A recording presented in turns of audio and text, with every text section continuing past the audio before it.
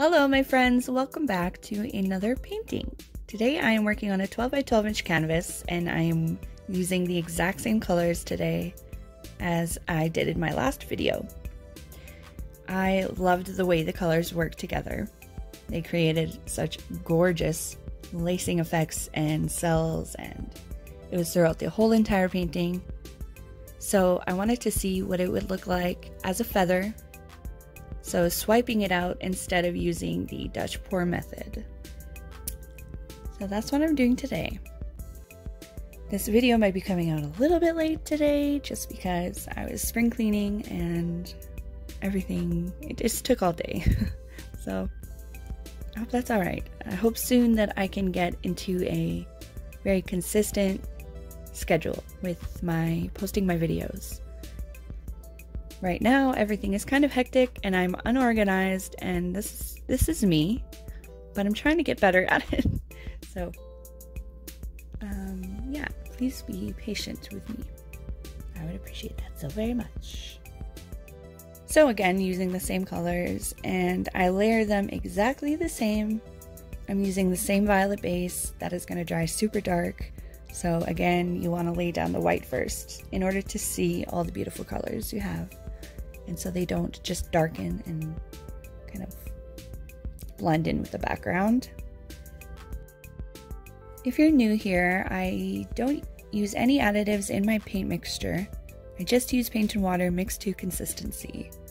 And this consistency is usually very fluid and on the thinner side, but not so thin that the paint separates and, you know, doesn't hold together. I like to let people know that you can create gorgeous pieces without anything crazy, any crazy pouring mediums or silicone oil or this or that. You can do beautiful things with just paint and water. And I use mainly Artist Loft and Liquitex basics at the moment. It's not the best of the best, but it is good enough that the bonds that hold the paint together can withstand a fair amount of water. So you can get it to be very fluid and easier to work with.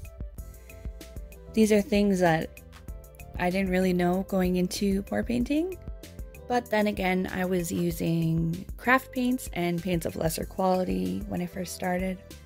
So that's when you start to run into problems with drying, like cracking and crazing.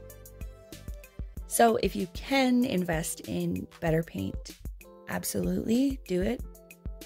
But if you're a beginner and you just want to experiment and try it out, see if you like it, totally try the craft paint. It's where a lot of people start. And I just wouldn't recommend that you put more than 30% water in your mixture. Other than that, just go for it. I do believe Left-Brained Artist on YouTube has a video on how to mix craft paint and what ratios to use and all that. So I will link his channel in the description. He has so much information on his channel, so I would recommend you watch him anyway. So anyway, you can see that I got really beautiful details and the gorgeous lacing of gold over all those colors again. And I don't know what it is, but these colors just work together so good, and they create beautiful, beautiful details and effects. So I'm sorry that I did the same color palette twice in a row, but I have no regrets. So I'll just fix some things up and we will get right into the close-up. And here it is. I love the gold lacing, of course, that's a given. And how it flows out and it's so airy near the end. Feels like there's so much texture. I don't entirely like those white cells right there, but that's okay. I love everything else about it. So I hope you guys enjoyed this one. If you did, let me know. Please do subscribe and like the video if you haven't already. I would appreciate it so very much. So, thank you guys for watching. I hope you have a wonderful, wonderful day. See you next time. Bye!